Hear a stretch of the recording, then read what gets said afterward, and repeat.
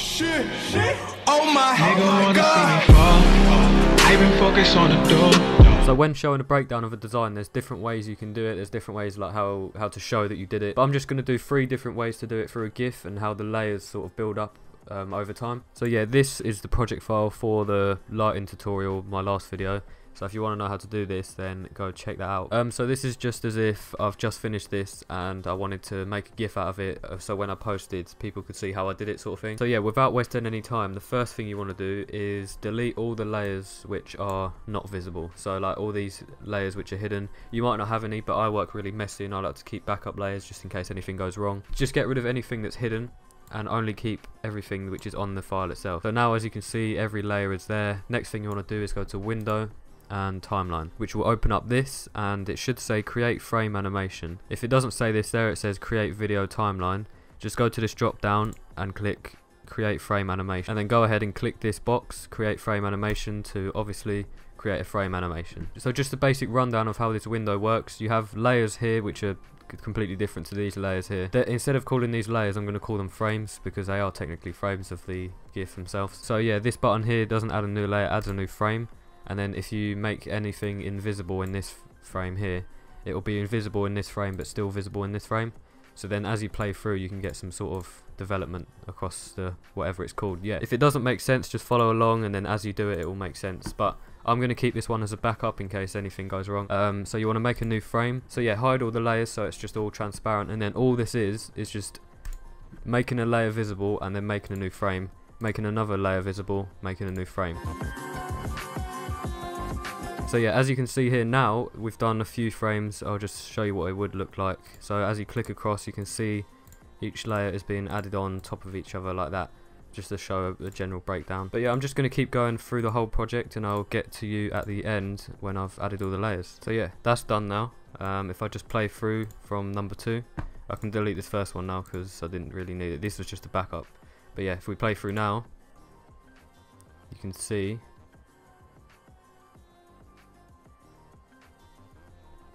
really laggy, but it does work. It sort of builds up the picture. Another thing, if you save it as a GIF, it won't be this slow. It might not even be this slow for your Photoshop, but it might just be mine. So these little 0-second sections here are how long the delay is between each frame, which basically means if you add this to 1 and then add this to 0.2 and then add this to 1 again, it will take 1 second for this to go to this, and then 0.2 seconds for this to go to this, and then 1 second from this to go to this. I usually like to keep it as 0 seconds, no delay.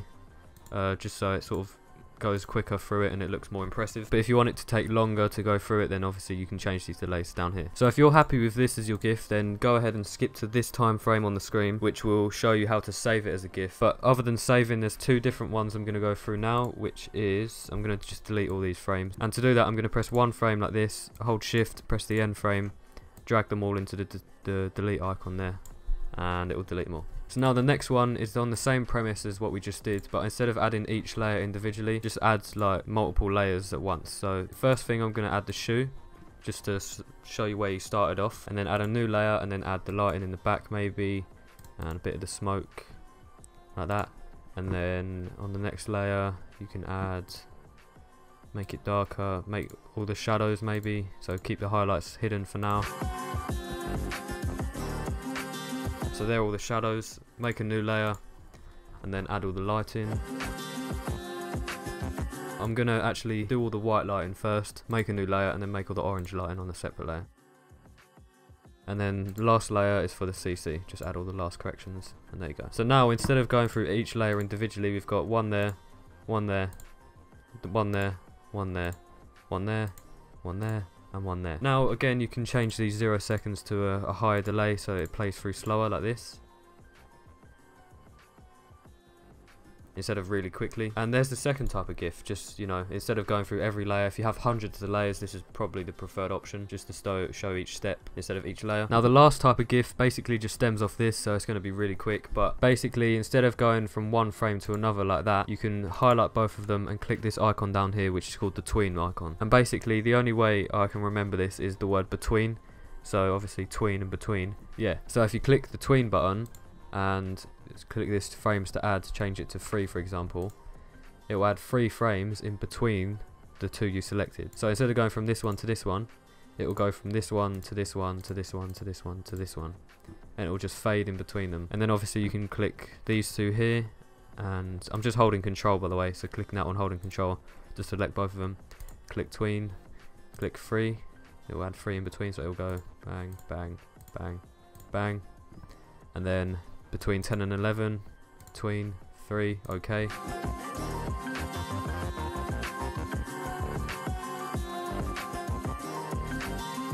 So now instead of going from 1 to 1 to 1 to 1, it will sort of fade in between them. So my Photoshop player is kind of buggy at the moment because there's a lot of frames and a lot of layers. So I'm just going to show you on the screen how it looks. But basically, instead of going from 1 to 1 to 1, it will fade from one and then sort of fade into the next one and then fade into the next one. So now once you have a GIF that you're happy with, down on this timeline here, you want to go to File and Save for Web, or Alt-Shift-Control-S is the shortcut. So Control-Alt-Shift-S, which will bring up this window here. It will probably be a sort of dark grey instead of white, but mine's, you know, weird. So just want to wait for it to load. It might take a while, but it's not, you know, it's not responding. It is responding. It's just taking ages to load. So now all the settings, it looks a bit complicated, but the only things you want to change are colours. Put it to the maximum, and diver, put it to a maximum.